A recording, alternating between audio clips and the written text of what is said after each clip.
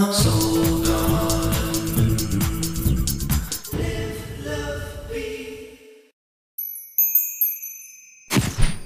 Hello, producer, and welcome now to Wednesday. Well, today I think for the Bulls it's going to be a sunny day and a rather philosophical day, which is kind of on track with what's going on.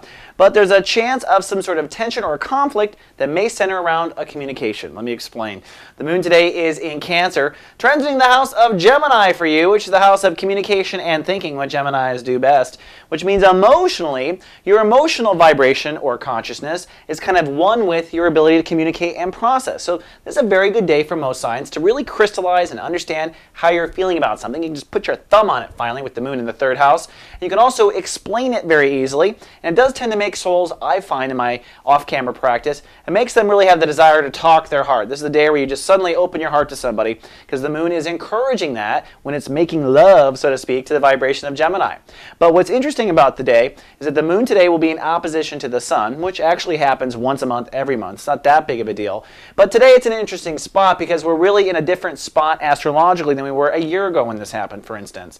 Today the sun is, of course, in Capricorn and ruled by Jupiter and transiting the house of Sagittarius, which means that you are very philosophical this month and you are exploring your overall belief structure about everything. It's the house of learning, it's the house of beliefs, it's the house of religion, it's the house of philosophy. It's the spectrum of our consciousness that holds information about what we believe and why and where we learned it in the first place, all of our references.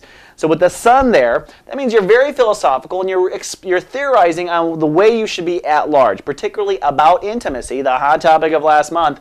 But today you might find that you have a little bit of a conflict when your need to explore, be philosophical, or some new notion you have, or the latest theory that you have on intimacy, is somehow in direct conflict with where the moon is, which is your ability to communicate. So literally you might put your foot in your mouth, or you might say something that's a little risque or a little avant-garde because you're exploring things philosophically, when in reality you're just exploring and the other person may take it wrong. Plus, they're also having this opposition. So today, I think it's sunny and philosophical with a chance of a communication issue. All right, Taurus, that's all I have for Wednesday. See you tomorrow with more soul horoscopes. Live, love, be. Soul.